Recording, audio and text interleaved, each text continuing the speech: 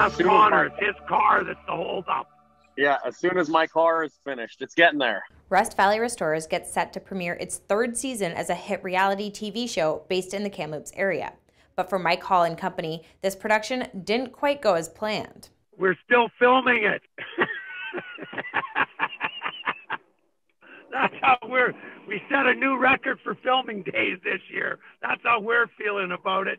COVID hasn't helped much, but yeah, we're just working on the last car, the last little bit of the last episode. So it's everything just seems to be taking longer this year. Like anything coming up out of the States, waiting for the border to clear stuff. COVID-19 setbacks aside, the Halls are happy with the season, and Mike is extra excited about the first episode. Like episode 1, I think is there's a lot going on there.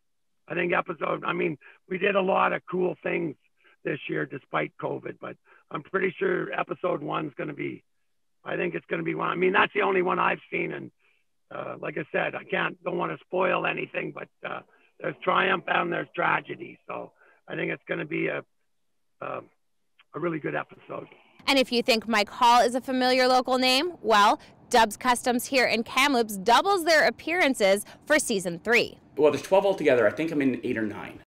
So I did pretty good. I built some pretty wicked vehicles this year. I'm pretty excited about it. James West shares the popular opinion of working with the show and with the team. I'm super excited. You know, it's a great opportunity. They're a bunch of great guys. Super funny. Always a blast to be around. I had a lot of fun. Both Connor and Mike are proud of the season. Blood, sweat, tears, and all. I was going to say, I'm just excited to show the world what we've managed to get up to this year, even with all the restrictions and everything going on. There's some tragedy and some triumphs, and it's been a long haul, but we're all pretty excited. We did some pretty cool builds, and there's a lot of really good stories this year. So, yeah, it's been a struggle, but the end's in sight.